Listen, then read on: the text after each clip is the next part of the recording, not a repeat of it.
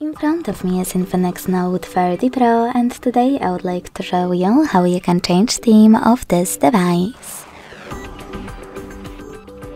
All you need to do is access an app called Xtheme and select Theme section at the bottom.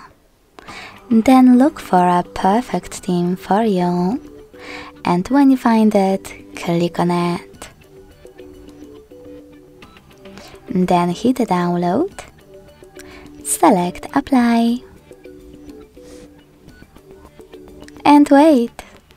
As you can see, theme of my INFINIX has changed. If you want to go back to the default one, you can access the same app again. Click on those three lines at the top left corner. Click on My Themes at the top and pick one of those. Then hit apply and wait.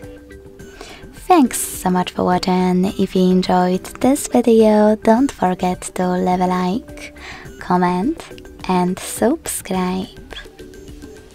Bye!